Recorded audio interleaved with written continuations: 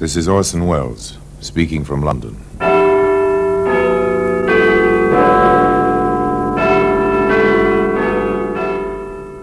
The Black Museum, a repository of death, a museum of murder. Yes, here in the grim stone structure on the Thames, which houses Scotland Yard, is a warehouse of homicide, where everyday objects, a portable typewriter, a jack for an automobile, an ice pick, all are touched by murder.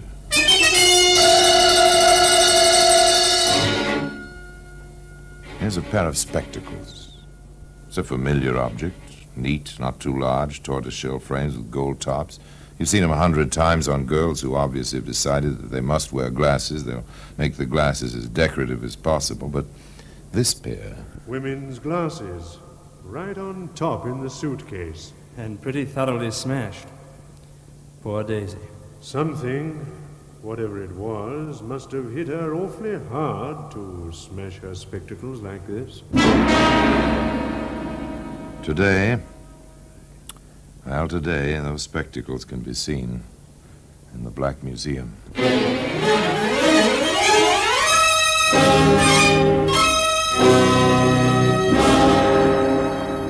From the annals of the Criminal Investigation Department of the London Police, we bring you the dramatic stories of the crimes recorded by the objects in Scotland Yard's Gallery of Death, the Black Museum.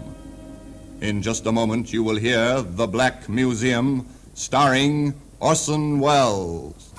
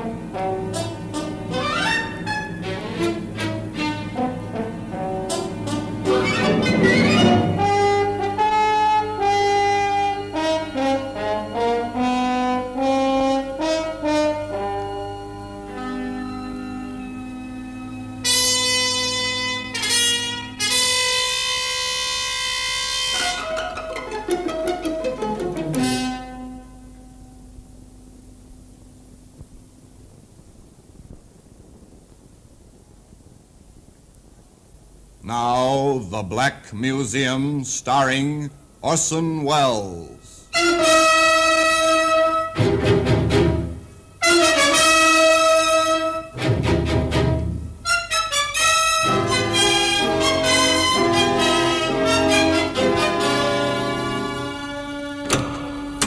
Well, here we are in the Black Museum.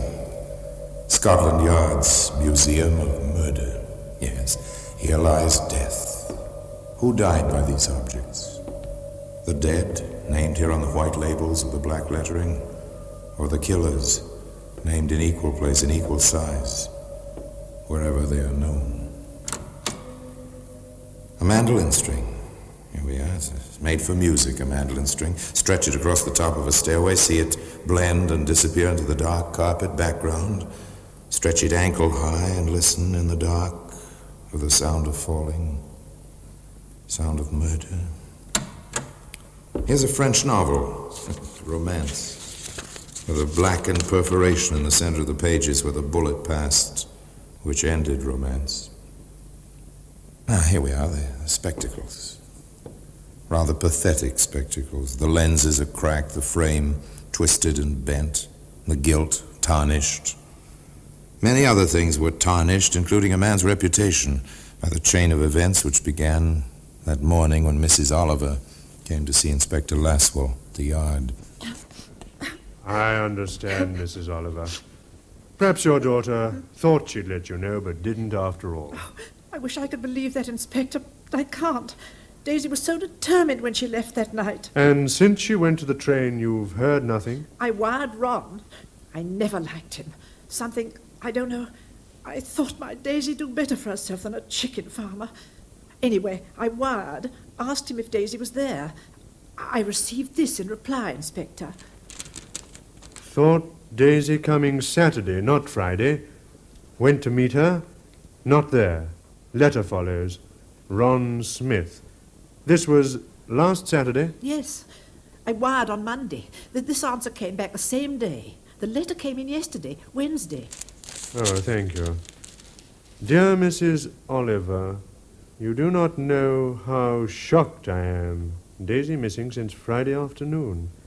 This is really terrible. She wrote asking me to meet her Saturday. I went... The heartsick words of a worried man, the tone and feeling of the letter, plus the fear and the tears of the mother, sent Inspector Caswell to Larkspur in Sussex, the nearest town to Wren Smith's chicken farm, the railway terminal for the area. He turned first to that prime source of all rural information, the local pub. Evening, landlord. Pint of beer, please. Yes, sir, of course. Haven't I seen you someplace before, my good man? What? Oh, Jack Sheen. You have seen me someplace before.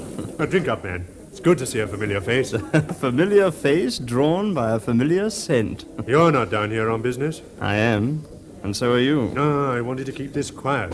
For a while, anyway. With that crowd? Over at the dartboard? Your old-time friends, Caswell. Morton of the Times, Alsop of the Guardian, Durr of the News, and yours truly. You fellows have a sense of smell of a ferret. We have to. It's our living. Do you think the girl is dead, Caswell?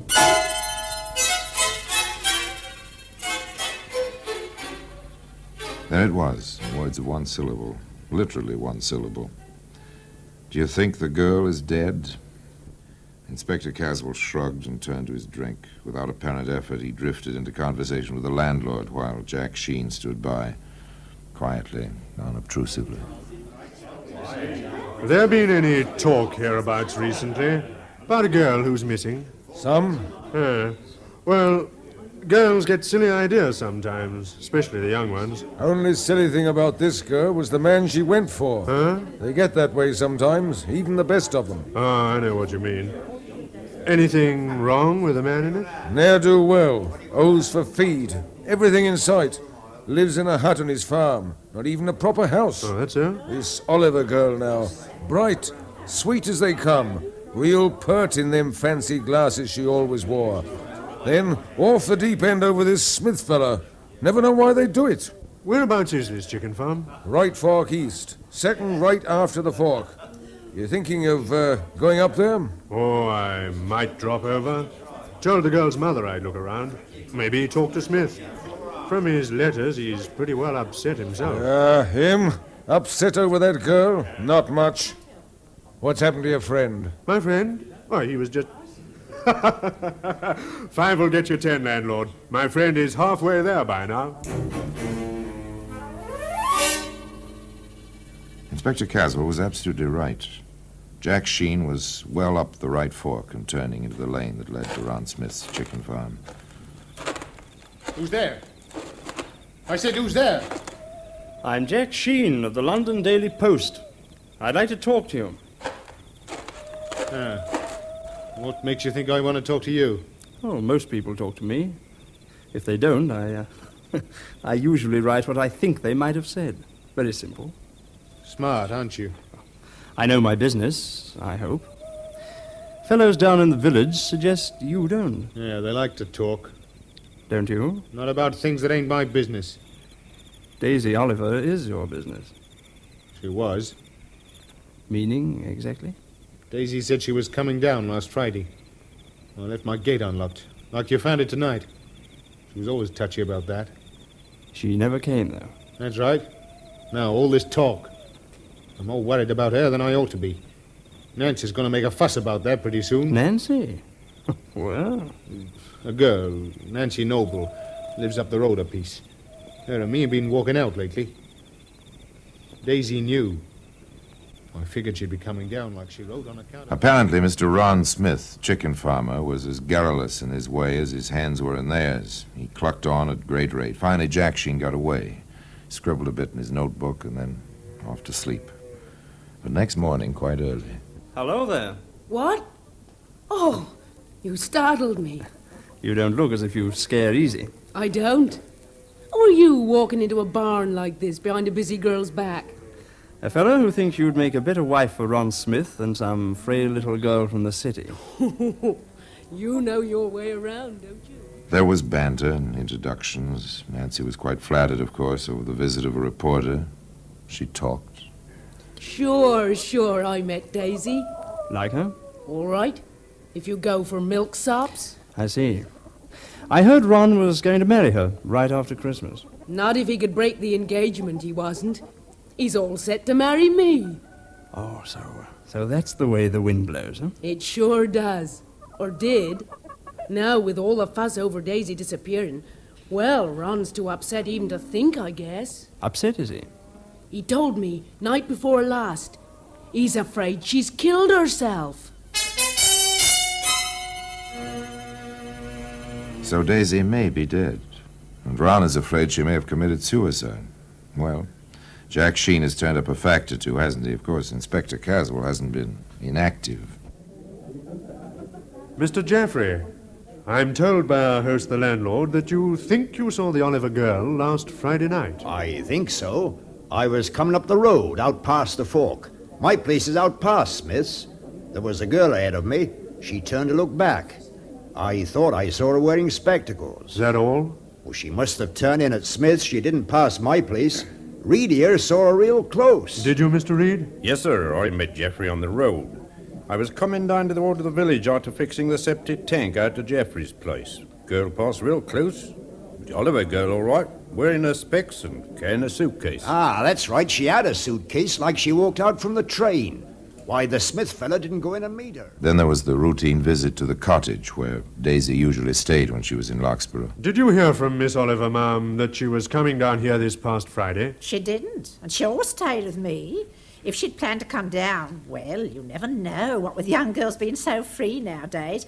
And she had spent all her savings on these trips. She told me that last time she was here. When was that? Oh, about 2 months ago. She seemed so nervous, poor thing. Even then, you know, jumpy, always a little scared, like a rabbit, sort of. Oh, I don't know, I wish I didn't keep thinking. And finally, there was Edith Staple. Miss Staple had a friend in the outlying area, and Miss Staple had been crossing a field near the chicken farm, a kind of shortcut. Yes, Inspector, I'm positive I saw her. I saw 2 men on the road, too. One passed her. The men met, talked a little, and went on. By the time I passed the lane to Smith's place, she was in as far as the first shed. You saw quite a bit, didn't you? The road is on a little rise just there. I was coming up to it, and everyone was, well, sort of outlined against the sky. Well, thank you, Miss Staple. Thank you very much. There must have been a girl. 9 chances out of 10 it was Daisy Oliver. But how to prove it? Where had she disappeared to? Inspector Caswell and Jack Sheen compared notes. They stayed around Loxborough. That fact alone started the talk, which had impetus enough in any case. People don't just disappear, I tell you. She must be somewhere. She turned into Smith's place. Want to bet she never came out? Nice girls don't take chances going alone to men's homes, even when they're more decent than the hut he lives in. I'll get him, you'll see. He did the girl in. Want to bet? The talk reached Smith, of course. On the heels of the talk came Jack Sheen.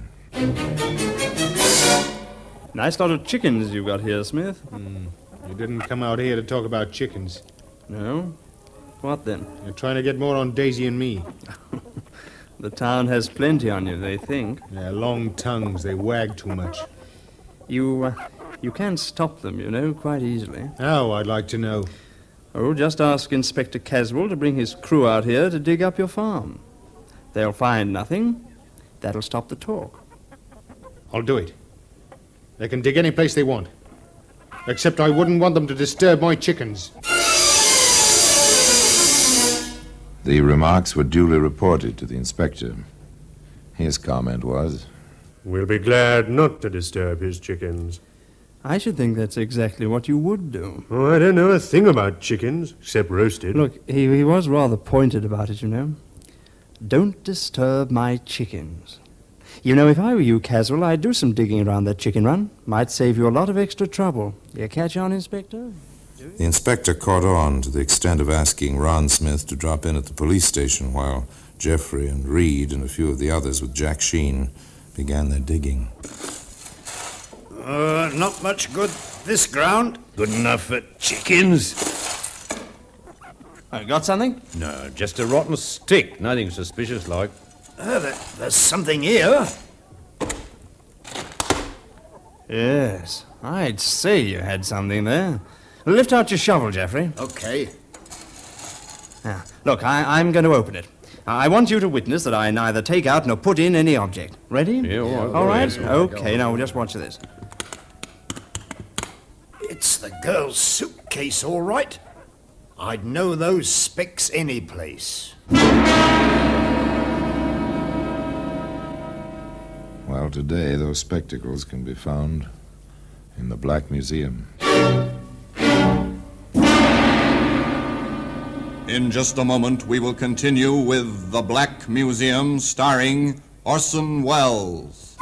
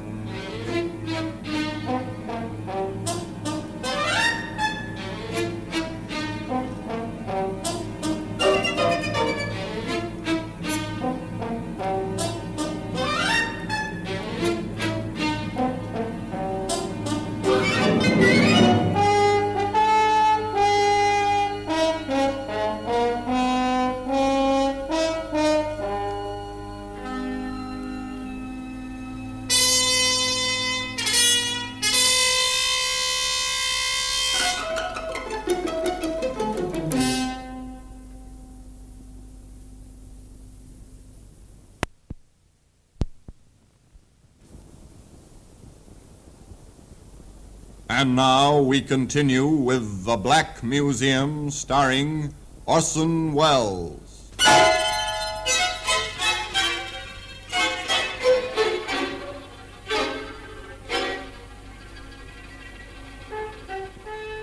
It was her suitcase. Yes, there it was, the earth of the chicken run clinging to its frayed handle, its shabby sides. Jack Sheen stopped the digging, sent Reed pell-mell for the inspector. Women's glasses. Right on top in the suitcase. And pretty thoroughly smashed.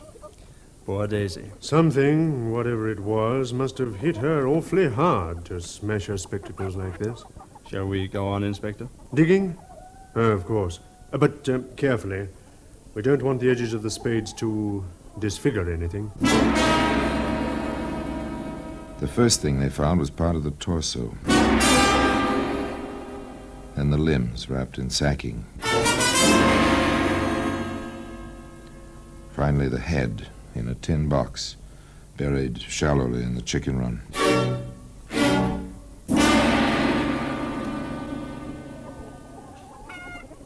Oh, I've had enough. Are we through? Sorry I didn't have a regular police crew for this. You can go along. And thanks. You too, Mr. Reed. Where's Smith? At your local police station, where Mr. Sheen and I will be interviewing him in a very short while. They interviewed him. It was quite simple at first. They gave him the facts. We've found her, Smith, thanks to Mr. Sheen here and the strong arms of some of your neighbors. Well, what have you to say? First, I must warn you that anything you may say may be taken down in writing and used as evidence. Now, go ahead. I didn't kill her. I didn't. That's only a beginning. She came down on Friday to have it out with me. She was so nervous. She was all twitchy. She said she wouldn't leave my place until we'd set a date for the wedding. But she knew about Nancy. She knew that. We had a row, a real hard row. Well, I guess I gave in. I said the 27th of December, right after Christmas. Then I promised I'd tell Nancy that night. Daisy wasn't satisfied until I'd gone right out looking for Nancy. I couldn't find her. I came back and Daisy was hanging from the beam in my hut. She must have jumped from the table. It was awful. What did you do? Why didn't you go for help, a doctor? Well, I cut her down first. I thought there might be some life left. Did you try artificial respiration? And as soon as I got her on the bed, I saw it was no use. But you still didn't call anybody. I was afraid. I panicked. I thought they wouldn't believe me. They'd all think I killed her and try to make it look like suicide. So you buried her? Yes, in the morning. But you cut her up first. You deliberately dismembered the body in an attempt... Have you ever tried to dispose of a body? True, a body is 76% water, but have you ever tried to get rid of one? It's almost impossible to burn without special apparatus. Burying it leaves it intact. What do? Find a lime pit? Even that isn't foolproof. What do you do? After you knew she was dead, you still wrote letters to her home. Well, I couldn't stop doing that. If people were to believe that I hadn't killed her myself. May I, Inspector? Of course, Jack. What about these? Her glasses. You found them, too. How did they get this way? Well, they must have fallen off when I cut her down. I suppose I stepped on them or something. Her head hit the table as I was carrying her to the bed. I couldn't believe Daisy was gone. I couldn't... Smith couldn't believe she was dead. Jack Sheen and Inspector Caswell couldn't believe other items. It doesn't fit, Caswell. It doesn't. What's bothering you about it? Look, a girl who's just been told her wedding date doesn't hang herself in the next half hour. I saw that. I sent his shoes down to London to the laboratory. If he did step on those glasses, there'll be bits of glass on the soles or heels. I'm no doctor, Caswell, but did you notice any rope marks on the neck? I didn't. I've sent for one of the medical examiners. We'll know all about that very soon.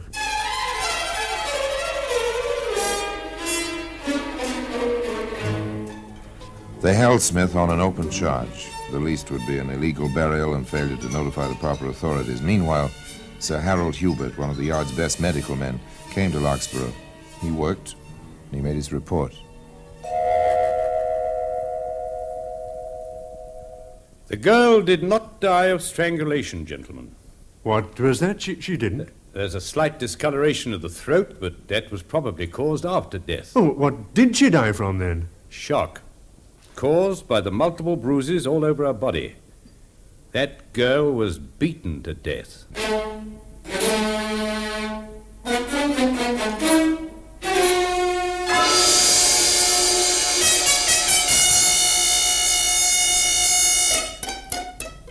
Now the questions descended on Sir Harold's head in a deluge. No sign of strangulation at all? She may have been partially hung. There's congestion of the blood vessels of the throat. But she didn't die up there. If she was hung at all, she was alive when she was cut down. What else could have caused the congestion in the throat? Manual strangulation. Or she could have been knocked down, as is a logical assumption in this situation.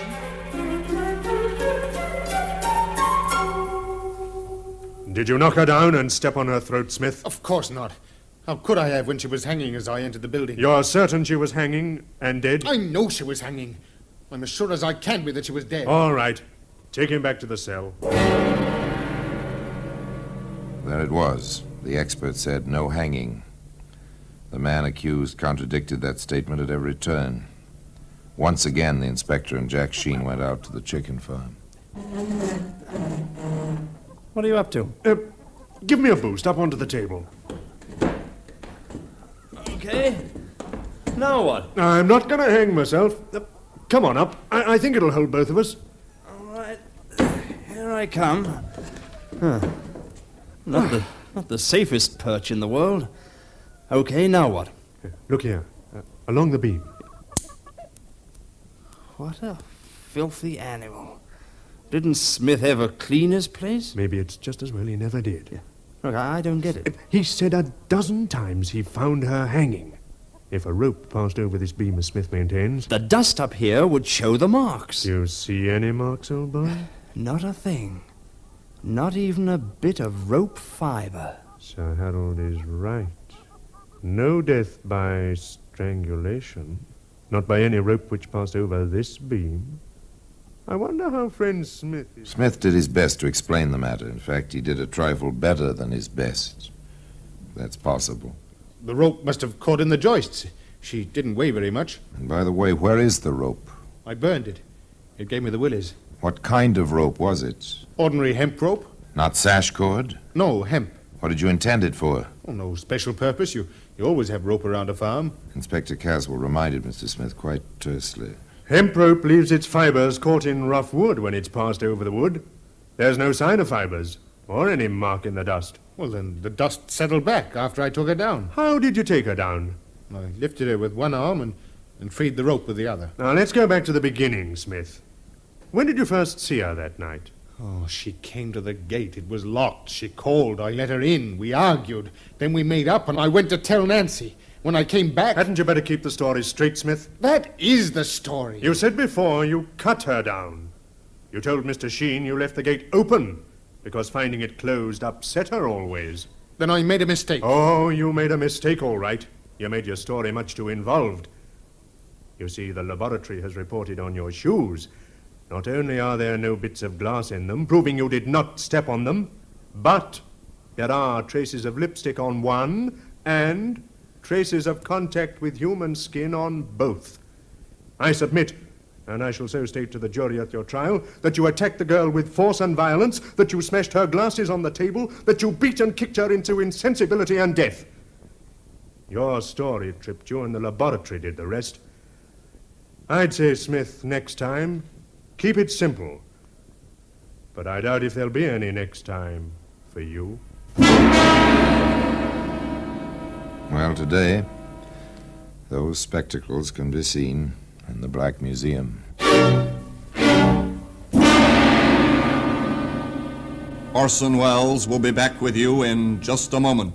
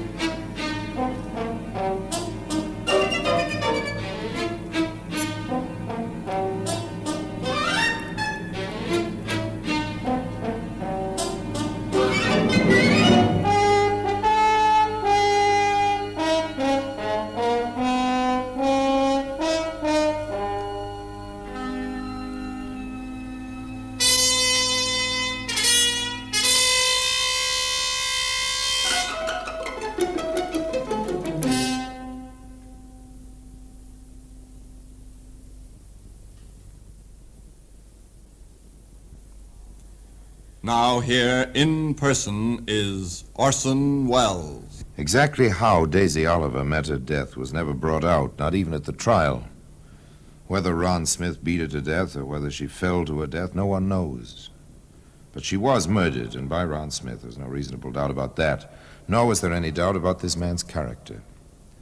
Not only did he write of his concern over her disappearance to Daisy's mother, not only did he write long, endearing love letters to a girl he knew was dead, but from his cell, as he awaited trial, he sent a wreath to her funeral, palm leaves and one lily, with the phrase attached, "Until we meet again." I wonder if they ever did meet again. Well, until next time, till we meet in the same place, and I tell you another story about the Black Museum, I remain, as always, obediently yours.